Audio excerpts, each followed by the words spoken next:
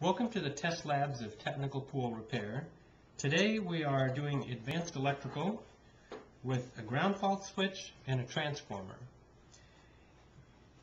Ground fault switches are designed to shut off power if there's a potential difference between the common and the hot wire.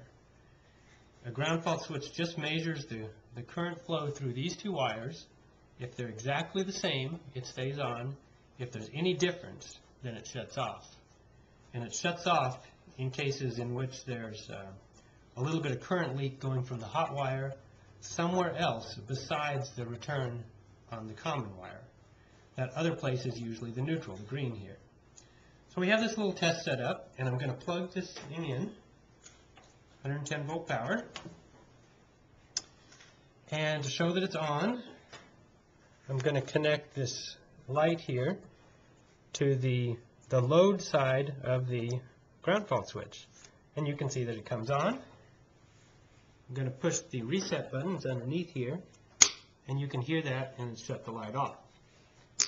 Push that again, it comes back on. That's what a ground fault switch is protecting. It's protecting this light.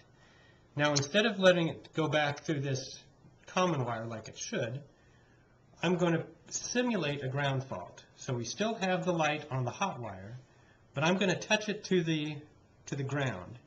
And when I do this, it should try to light the light, but shut off immediately, noticing a ground fault. So here we go.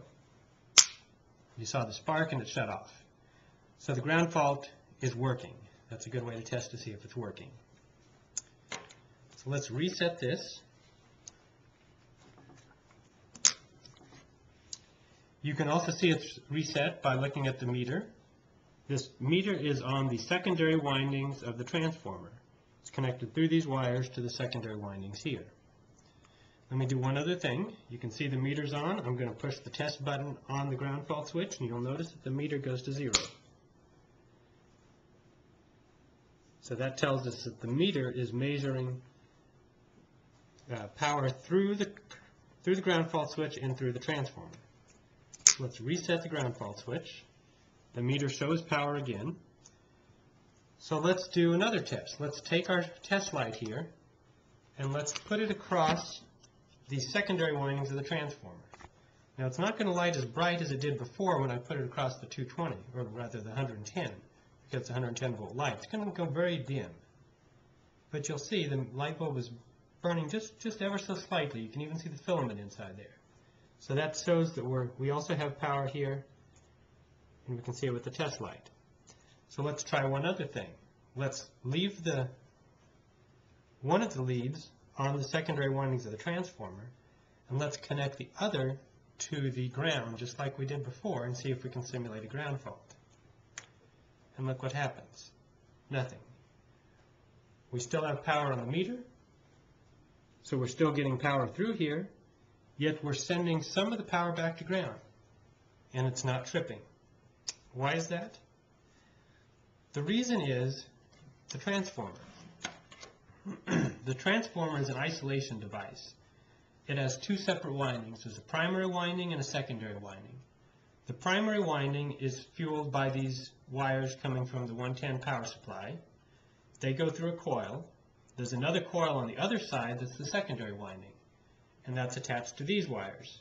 The two never come into contact inside. That's why it's an isolation transformer. So that when we ground out the secondary side, it doesn't look like there's any difference to the primary side. The primary side just sees an extra load. It just sees that there's power. Well, actually, it doesn't even see that, because this power has nothing to do with this power over here. So it doesn't try to send current through there. It's just an incomplete circuit. That's why it didn't trip the ground fault switch. Now, the reason this is significant is on some swimming pool lights, noticeably the Pentair Sam light, they have an isolation transformer built into the light assembly, which means that if the light were to fill up with water, it would do the same thing as when I attached this test light to the secondary side of the transformer and to ground, which is it does nothing. It does not trip the ground fault switch. we can see that the light still has power. We still have power on there now. If I hook it up to the 110, you can see we still have power. And if I hook this to the ground, you can see it still trips.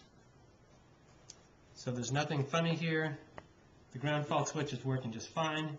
Transformer is doing exactly what it should do. But when the secondary shorts to ground, it doesn't trip the ground fault switch. This has been Clint Combs for Technical Pool Repair. Thank you.